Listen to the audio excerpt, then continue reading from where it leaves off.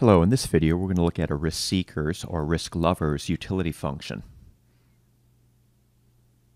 A risk seeker is a person who prefers a risky income to a guaranteed income of the same expected value. This person receives higher utility from a gamble with an expected value of X dollars than from a guaranteed X dollars.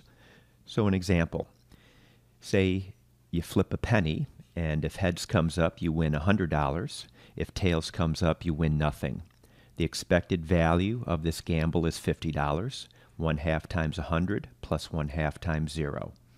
A risk-loving person prefers the gamble, facing the chance of winning $100 or nothing, over receiving a guaranteed $50. The risk lover has a convex utility function. The first and second derivative will be positive. Here's an example of a risk lover's utility function. Utility U equals 0.5 times I squared, where I represents income. The derivative of this utility function, we get back I. So taking the derivative of this with respect to income, we get back I. And then if we take the derivative of a derivative, the derivative of I is just 1.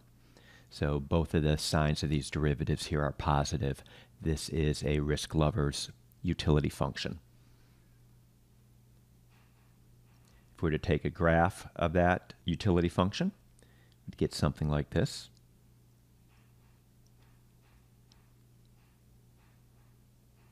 For the risk loving, the expected utility of the gamble is greater than the utility of the gamble's expected value. Let me show you what I mean by this. So let's use this utility function. And here's our gamble. There's a 60% probability of earning $20 and a 40% probability of earning $12. The expected value, 0.6 times $20 plus 0.4 times $12, is $16.80. The utility of the expected value, we're going to take this $16.80 and plug it into the person's utility function, and we get back 141.12.